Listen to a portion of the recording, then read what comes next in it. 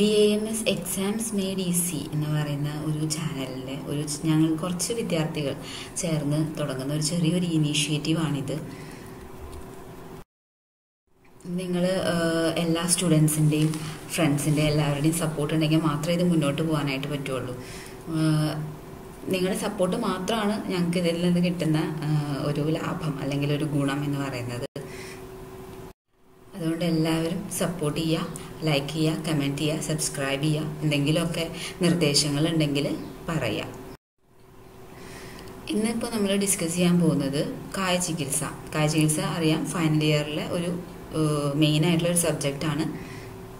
കായചികിത്സയുടെ first പേപ്പറിലെ first module അതിലത്തെ കുറച്ച് points ആണ് ഡിസ്കസ് ചെയ്യുന്നത്.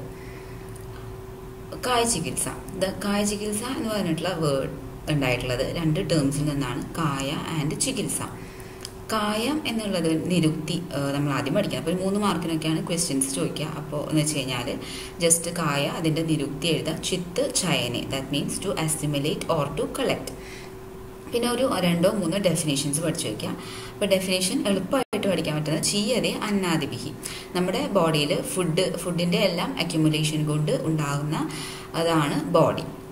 ചീയതെ പ്രശസ്ത ദോഷ ധാതുമലേ രീതി കായം, അത് അരുണദത്ത കമൻട്രിയിൽ പറയുന്ന ഡെഫിനേഷനാണ്. അതായത് ഹൈ ക്വാളിറ്റി ദോഷ ധാതു മല, ഇതിൻ്റെ എല്ലാത്തിൻ്റെയും അക്യുമുലേഷൻ കൊണ്ട് ഉണ്ടാകുന്നതാണ് കായം അല്ലെങ്കിൽ നമ്മുടെ ബോഡി. ഈ ശരകത്തിൽ ഒരു ഡെഫിനേഷൻ പറയുന്നതാണ്. അത്ര കായ ശബ്ദേന ദോഷ ധാതു മല സംഘാതം ഉച്ചത്തെ, ഡൽഹന കമൻട്രിയിലാണ് പറയുന്നത്. ഇത് അരുണദത്ത കമൻട്രിയുടെ തന്നെ ഒരു വേരിയേഷനാണ്. പിന്നെ ചരകൻ വേറൊരു കോണ്ടെക്സ്റ്റിൽ പറയുന്ന ഡെഫിനേഷനാണ് കായസ്യ നാമ അന്തരാഗ്നേഹി, നമ്മുടെ ബോഡിയുടെ ഉള്ളിലുള്ള ബയോ ഫയർ, അതിനെ കായം എന്ന് പറയും. ചികിത്സ എന്ന് പറയുന്നത് റൂട്ട് വേർഡ് കിത്ത് രോഗ അപനയനെ എന്നുള്ള നിരുക്തി, അതാണ് അതിൻ്റെ നിരുക്തി. രോഗത്തെ ഇല്ലാതാക്കാനായിട്ട് ഉപയോഗിക്കുന്ന ക്രിയ, അതിനെ നമ്മൾ ചികിത്സ എന്ന് പറയുന്നു. ഡെഫിനിഷൻ, അമരകോശത്തിലെ ഡെഫിനിഷൻ ഇമ്പോർട്ടൻ്റ് ആണ്. ചികിത്സ രുക് പ്രതിക്രിയ, രുക്ക് വേദനയ്ക്ക് എതിരായിട്ട് നമ്മൾ എന്ത് ക്രിയ ചെയ്യുന്നു, വേദനയെ ഇല്ലായ്മ ചെയ്യാനായിട്ട് നമ്മൾ എന്ത് ക്രിയ ചെയ്യുന്നു, അതാണ് ചികിത്സ.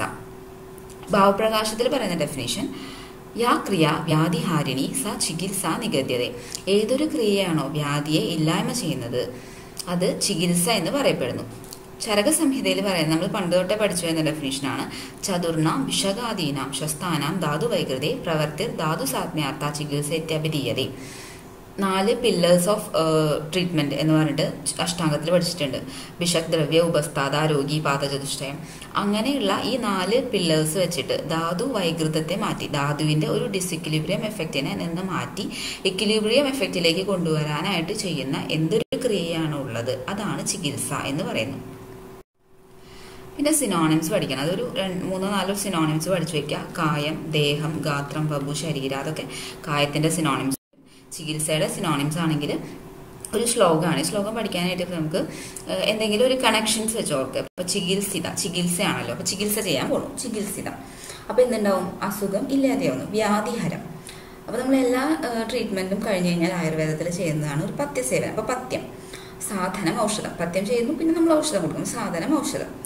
പിന്നെ നമ്മൾ എന്തെങ്കിലും തെറ്റ് ചെയ്തിട്ടുണ്ടെങ്കിൽ അതിന് പ്രായശ്ചിത്തം ചെയ്യാം. പ്രായശ്ചിത്തം, അപ്പൊ രോഗം കുറഞ്ഞു. പ്രശമനം, എന്നിട്ട് രോഗം കുറഞ്ഞ് സ്വസ്ഥനായി കഴിഞ്ഞാൽ എന്തുണ്ടാവും, പ്രകൃതി സ്ഥാപനം, നമ്മുടെ പൂർവ്വമായിട്ടുള്ള പ്രകൃതി അവസ്ഥയിലേക്ക് നമ്മൾ തിരിച്ചു വരുന്നു.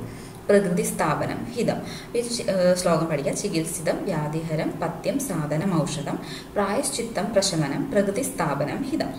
ഇതിന്റെ ഡീറ്റെയിൽ ആയിട്ട് നമുക്ക് ഓരോന്നിനെ പറ്റിയും പഠിക്കാനാണെങ്കിൽ ഓരോ ചരകത്തിൽ പറയുന്നുണ്ട്. ചികിത്സിതം, വ്യാധിഹരം ഓരോന്നിന്റെയും ഡെഫിനിഷൻസ് ആയിട്ട് എടുത്ത് പറയുന്നുണ്ട്. കൂടുതലായിട്ടുള്ളവരത് റെഫർ ചെയ്ത് പഠിക്കണം. പിന്നെ അടുത്തൊരു ടോപ്പിക്കാണ് ഭേഷജ ആൻഡ് അഭേഷജ. ഭേഷജം കൊണ്ട് ഉദ്ദേശിക്കുന്നത് അതിന്റെ ഡെഫിനേഷൻ പഠിക്കാം. രോഗഭയം ജയതി ഇതി ഭേഷജം, ഏതാണോ രോഗത്തെ ഇല്ലായ്മ ചെയ്യാനായിട്ട് അല്ലെങ്കിൽ അതിനെ ജയിക്കുന്നത്, രോഗഭയത്തെ ജയിക്കുന്നത് അതാണ് ഭേഷജം. അത് ചികിത്സയുടെ തന്നെ ഒരു സിനോണിമായിട്ടോ അല്ലെങ്കിൽ അതിന്റെ തന്നെ ഒരു വേരിയേഷൻ ആയിട്ട് നമുക്ക് പറയാം. അപ്പോൾ ഭേഷജം തന്നെ 2 തരത്തിൽ പറയുന്നുണ്ട്. ഭേഷജം ദ്വിവിധം ചത് സ്വസ്ഥസ്യ ഊർജസ്കരം കിഞ്ചിതാർത്ഥസ്യ രോഗനുത്. സ്വസ്ഥസ്യ ഊർജസ്കരം, അത് നമ്മൾക്ക് ഇപ്പൊ 5 മാർക്കിനൊക്കെയാണ് ചോദിക്കണേന്ന് വെച്ച് കഴിഞ്ഞാൽ വീണ്ടും ഇതിനെ ക്ലാസിഫൈ ചെയ്യാം. അപ്പോൾ ആദ്യം ഭേഷജ എഴുതുക, ഡെഫിനിഷൻ എഴുതുക, 2 ടൈപ്സ് ഉണ്ടെന്ന് എഴുതുക. അതിനുശേഷം വീണ്ടും ക്ലാസിഫൈ ചെയ്യുക. ഊർജസ്കരമായിട്ടുള്ള ചികിത്സ അല്ലെങ്കിൽ ഭേഷജം എന്ന് പറയുന്നത് വൃഷ്യ ആൻഡ് രസായന, പിന്നെ അത് ഇനി വരുന്ന ക്ലാസ്സുകളിൽ രസായന ടോപ്പിക്കൊക്കെ പറയുമ്പോൾ ഡീറ്റെയിൽ ആയിട്ട് അതിനെപ്പറ്റി പറയും. അപ്പോൾ ഇതിൽ വൃക്ഷത്തിനെ പറ്റിയിട്ട് കുറച്ച് എഴുതാം, രസായനത്തെ പറ്റി കുറച്ച് എഴുതാം. പിന്നെ അടുത്തത് എഴുതാം കിഞ്ചിത് ആർത്തസ്യ രോഗനിത, അതായത് നമ്മുടെ സാധാരണ ചികിത്സ. ആ ചികിത്സയുടെ ക്ലാസിഫിക്കേഷൻ നെക്സ്റ്റ് സ്ലൈഡ്സിൽ ഡീറ്റെയിൽ ആയിട്ട് പറയുന്നുണ്ട്. അതിനെപ്പറ്റി എഴുതാം. നമ്മൾ മാർക്ക് അനുസരിച്ചിട്ട് വേണം എഴുതാൻ. 3 മാർക്കിനാണ് വെച്ച് കഴിഞ്ഞാൽ ജസ്റ്റ് ഡെഫിനേഷൻ എഴുതാം, 2 ടൈപ്പ് ഉണ്ടെന്ന് എഴുതാം, പിന്നെ അതിൻ്റെ ഒരു എക്സ്പ്ലനേഷൻ കൊടുക്കുക, എന്നിട്ട് ക്ലാസിഫിക്കേഷൻ പോലെ എഴുതുക, അത്രയും മതിയാവും. 10 മാർക്കിനൊക്കെയാണെന്ന് വെച്ചാൽ ഡീറ്റെയിൽ ആയിട്ട് വൃക്ഷ, രസായന, അതുപോലെ ചികിത്സയുടെ തന്നെ ഡിഫറെൻറ്റ് ക്ലാസിഫിക്കേഷൻസ് പറയാൻ പോകുന്നത്, അതെല്ലാം എഴുതുക. ഇനി അഭേഷജം. ഇത് വിപരീതം യത് ഔഷധം തത് അഭേഷജം. എന്താണോ ഔഷധത്തിന് വിപരീതമായിട്ട് ആക്ട് ചെയ്യുന്നത് അതാണ് അഭേഷജം. അത് 2 ടൈപ്പ് പറയുന്നുണ്ട്, ബാധനം ആൻഡ് സാനുബാധനം. ബാധനം എന്നുള്ളതുകൊണ്ട് ഉദ്ദേശിക്കുന്നത് നമ്മൾ എന്തെങ്കിലും, ബാധനം എന്ന് പറയുന്നത് നമ്മുടെ ബോഡിക്ക് എന്താണോ നല്ലതല്ലാത്തത് അതിന് നമ്മൾ ബാധനം എന്ന് പറയും. സാനുബാധനം കൊണ്ട് ഉദ്ദേശിക്കുന്നത് ഒരു ക്രോണിസിറ്റിയാണ്. നമ്മുടെ ബോഡി ആദ്യമായിട്ട് അക്യൂട്ടായിട്ടുള്ള ഒരു കണ്ടീഷനിൽ തരുന്ന സിംറ്റംസ് നമ്മൾ ഇഗ്നോർ ചെയ്തിട്ട് അതൊരു ക്രോണിസിറ്റി അറ്റൈൻ ചെയ്തുണ്ടാകുന്നതാണ് സാനുബാധനം. പിന്നെ ചികിത്സയുടെ ക്ലാസിഫിക്കേഷൻ, കുറേ ടൈപ്പ് ഓഫ് ക്ലാസിഫിക്കേഷൻസ് പറയുന്നുണ്ട്. 1 ടൈപ്പ് ഉള്ളത്, 2 ടൈപ്പ്, 3 ടൈപ്പ് ഉള്ളത്, അങ്ങനെ. അപ്പോൾ ഒരു ഏകവിധ ചികിത്സ എന്ന് പറഞ്ഞിട്ട് ക്ലാസിഫിക്കേഷനിൽ ഉദ്ദേശിക്കുന്നത് നിദാന പരിവർജന ആൻഡ് പഥ്യസേവന. നിദാന പരിവർജനം എന്ന് പറയുന്നത് എന്താ, നമ്മൾ എത്തിയോളജിക്കൽ ഫാക്ടേഴ്സിൽ നിന്ന് ആബ്സ്റ്റെയിൻ ചെയ്ത് നിൽക്കുന്നത്. എന്താ, ഇപ്പോൾ സ്മോക്കിംഗ് ചെയ്ത് കഴിഞ്ഞാൽ ഒരു അസുഖം ഉണ്ടാകുന്നു, നമ്മൾ സ്മോക്കിംഗ് വേണ്ടാന്ന് വെക്കുന്നു. അതുപോലെ ഇപ്പോഴത്തെ ഒരവസ്ഥയിൽ കൊറോണ വൈറസ്, നമ്മൾ പുറത്ത് പോകുന്നു, എക്സ്പോഷർ ഉണ്ടാകുമ്പോഴാണ് കൊറോണ വൈറസ് എക്സ്പോഷർ ആകുമ്പോൾ ഡിസീസ് ഉണ്ടാകുന്നു. സോ നമ്മൾ സോഷ്യൽ ഡിസ്റ്റൻസിങ് ഫോളോ ചെയ്യുന്നു. പിന്നെ പഥ്യസേവന, നമ്മൾ നമ്മുടെ ആരോഗ്യം കാത്തു സൂക്ഷിക്കാനായിട്ട് ചെയ്യാൻ പറ്റുന്ന എല്ലാ ഹിതകരമായിട്ടുള്ള ആഹാര വിഹാരം. ദ്വിവിധ ചികിത്സയിൽ ഒരു 7 ടൈപ്പ് പറയുന്നുണ്ട്. ശീത ഉഷ്ണ ചികിത്സ, ശീതം കൊണ്ടുണ്ടാകുന്ന ചികിത്സ, അതായത് ഓപ്പോസിറ്റ് ആയിട്ട് ട്രീറ്റ് ചെയ്യുക. ശീതം കൊണ്ടുണ്ടാകുന്ന രോഗത്തെ ഉഷ്ണം കൊണ്ട് ചികിത്സിക്കുക, ഉഷ്ണം കൊണ്ടുണ്ടാകുന്ന രോഗത്തെ ശീതം കൊണ്ട് ചികിത്സിക്കുക. പിന്നെ സന്ദർപ്പണ അപതർപ്പണ ചികിത്സ, അതായത് ലംഘന ചികിത്സ അല്ലെങ്കിൽ ബ്രഹ്മണ ചികിത്സ. പിന്നെ ശോധന ആൻഡ് ശമന ചികിത്സ, നമ്മുടെ എത്ര ദോഷം വിശേഷൻ എത്രയുണ്ട് എന്നനുസരിച്ച് ഒന്നില്ലെങ്കിൽ എലിമിനേറ്റ് ചെയ്ത് ചെയ്യുക, അല്ലെങ്കിൽ പാസിഫിക്കേറ്ററി ആയിട്ട് ചെയ്യുന്നത്. പിന്നെ ഊർജസ്കര ആൻഡ് രോഗഗ്ന ചികിത്സ, ഭേഷജത്തിൽ പറഞ്ഞ പോലെ ഒന്നില്ലെങ്കിൽ സ്വാസ്ഥ്യം ഉള്ള ഒരാൾക്ക് ഊർജത്തെ ഉണ്ടാക്കാനായിട്ട് ചെയ്യുന്ന ചികിത്സ, അല്ലെങ്കിൽ രോഗം ഉള്ള ഒരാൾക്ക് രോഗത്തെ ശമിപ്പിക്കാനായിട്ട് ചെയ്യുന്ന രോഗഗ്ന ചികിത്സ. അതിൽ ഊർജസ്കരത്തിന്റെ തന്നെ 2 ടൈപ്പ് വീണ്ടും നമുക്ക് പറയാം, രസായന ആൻഡ് വാചീകരണ ചികിത്സ. പിന്നെ വരുന്ന രോഗപ്രശമന ആൻഡ് അപുനർഭവ ചികിത്സ, ദ്രവ്യഭൂത ആൻഡ് അദ്രവ്യഭൂത ചികിത്സ.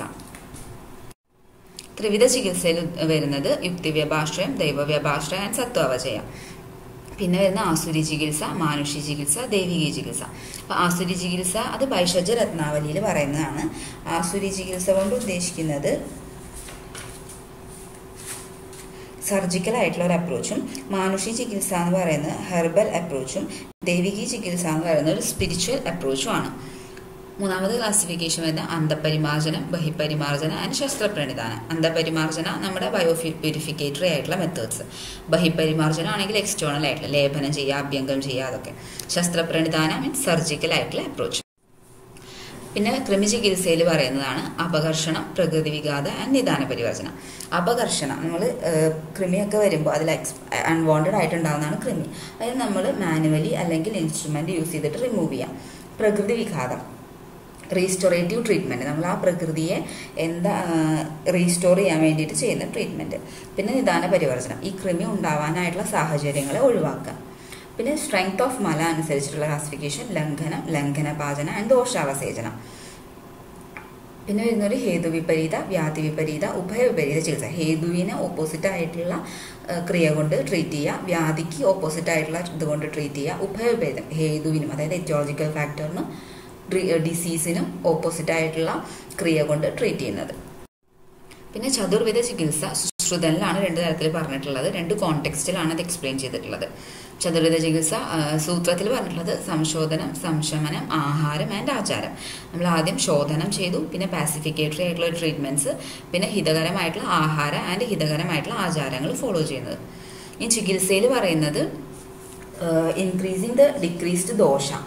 അപ്പോൾ അതുകൊണ്ട് ഉദ്ദേശിക്കുന്നത് ക്ഷീണമായിട്ടുള്ള ദോഷത്തെ ബ്രഹ്മണം ചെയ്തിട്ട് കൂട്ടുക.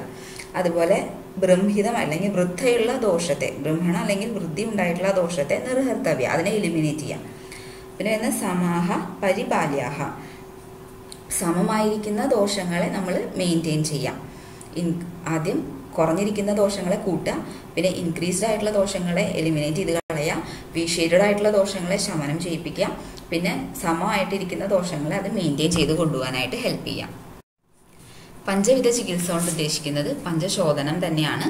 ഈ ശ്ലോകം എന്തായാലും പഞ്ചകർമ്മയിലൊക്കെ ആവശ്യം വരുന്നതാണ്. അപ്പോൾ യതീരേത് ബഹിർദോഷാൻ പഞ്ചത ശോധനം ചെയ്ത് നിരൂഹോ വമനം കായശരീരോ അസ്രവിശ്രുതി. അപ്പോൾ വമനം തെറാപ്യൂട്ടിക് ആയിട്ട് ചെയ്യുന്ന ഛർദിപ്പിക്കുക, വമനം എമിസിസ്. വിരേചനം തെറാപ്യൂട്ടിക് ആയിട്ടുള്ള പെർഗേഷൻ. വസ്തി എനിമാസ്. നസ്യം മെഡിക്കേറ്റഡ് ആയിട്ടുള്ള nasal എറൈൻസ്. രക്തമോക്ഷണം the blood letting by various methods നമ്മൾ യൂസ് ചെയ്യുന്ന സ്ഥിരാവേദം, ശൃംഗ, ജളൂക, അലാബു ഇതെല്ലാം രക്തമോക്ഷണത്തിൽ പെടുത്താം. പിന്നെ വരുന്നത് ഷഡ്വിധ ചികിത്സ. അത് ലംഘനം, ബൃംഹണം, കാലി, രൂക്ഷണം, സ്നേഹനം തഥാ സ്വേദനം, സ്തംഭനം ചെയ്വ ജാനീരേസ വൈഭിഷം. എന്തായാലും 6 പഠിക്കണം. ഇനി അടുത്തൊരു ടോപ്പിക്കിൽ ഷഡുപക്രമത്തിലൊക്കെ വരുന്നതാണ്, ഡീറ്റെയിൽ ആയിട്ട് പഠിക്കാനുണ്ട്. അപ്പോൾ ലംഘനം റിഡ്യൂസിങ് തെറാപ്പി, ബൃംഹണ ഉദ്ദേശിക്കുന്നത് nourishing therapy, രൂക്ഷണ the drying therapy, സ്നേഹന ഒലീഷൻ therapy, സ്വേദന ഫൊമന്റേഷൻ and സ്തംഭന the അസ്ട്രിഞ്ചൻ therapy. ഷഡുപക്രമം. സപ്തവിധ ചികിത്സ, അതായത് 7 ശമന ചികിത്സയാണ് പറയുന്നത്. ദീപന, പാചന, ക്ഷുത്രിക്, വ്യായാമ, ആതപ, മാരുത. അത് നമ്മൾ ആദ്യം ഇപ്പോൾ ആമപാചനമൊക്കെ ഉണ്ട് ചെയ്യാം, അത് പാചനം ചെയ്യുക. പിന്നെ അഗ്നിനെ ദീപനം ചെയ്യിപ്പിക്കുക. അപ്പോൾ വിശപ്പുണ്ടായി കഴിയുമ്പോൾ എന്താ, ദാഹം, വെള്ളം കുടിച്ചു നമ്മൾ, തൃഷ്ണ. പിന്നെ വ്യായാമം ചെയ്തു, വെയിലത്ത് കുറച്ച് നേരം പോയി പുറത്തിറങ്ങി നിന്നു, അപ്പോൾ എന്തുണ്ടായി, കാറ്റ് കൊണ്ടു. അങ്ങനെ ഒരു 7 ക്രിയയാണ് പറയുന്നത് സപ്തവിധ ചികിത്സ. പിന്നെ ദശവിധ ചികിത്സ, അത് ചരകത്തിൽ പറയുന്നതാണ്. ചതുഷ്പ്രകാര സംശുദ്ധി, പിപാസ, ആതപ, മാരുതോ, പാചനാനി, ഉപവാസശ്ച, വ്യായാമശ്ചേതി, ലംഘനം. അപ്പോൾ ചതുഷ്പ്രകാര സംശുദ്ധി 4 തരത്തിലുള്ള ശോധന പ്രൊസീജിയേഴ്സ്. വമനം, വിരേചനം, നിരൂഹവസ്തി, നസ്യം, അങ്ങനെ 4 ശോധന പ്രൊസീജിയേഴ്സ്. പിന്നെ പിപാസ, തേഴ്സ്റ്റ് നമ്മൾ കൺട്രോൾ ചെയ്ത് പിടിക്കാം. പിന്നെ ആതപം, എക്സ്പോഷർ ടു സൺലൈറ്റ്. വായു, എക്സ്പോഷർ ടു വിൻഡ്. പാചന, ഡൈജസ്റ്റീവ് ആയിട്ടുള്ള മെഡിസിൻസ് കൊടുക്കാം. വ്യായാമം, എക്സസൈസ് ചെയ്യാം. ഉപവാസം, ഫാസ്റ്റിംഗ് ചെയ്യാം. ഇതാണ് 10 തരത്തിലുള്ള ചികിത്സ പറയുന്നത്. ഇപ്പോൾ ഫസ്റ്റ് മൊഡ്യൂളിൽ എല്ലാ പോർഷൻസും കംപ്ലീറ്റ് ആയിട്ടില്ല. ഇനി അടുത്തത് മിക്കവാറും തിങ്കളാഴ്ചയായിട്ട് സ്ലൈഡ് ഇടുന്നുണ്ടാവും. സോ എല്ലാവരും ഇതും ഈ ഒരു സ്ലൈഡും നോക്കുക. ജസ്റ്റ് ഒരു ഐഡിയ പിന്നെ ഒരു എളുപ്പവഴി അതിനൊക്കെ വെച്ച് നോക്കുക. അതിനുശേഷം ടെക്സ്റ്റ് ബുക്സും ക്ലാസ്സിലെ നോട്ട്സും ഒക്കെ വെച്ചിട്ട് എലാബറേറ്റ് ചെയ്തിട്ട് പ്രിപ്പയർ ചെയ്യുക. All the best for your exams. Thank you. Keep supporting us.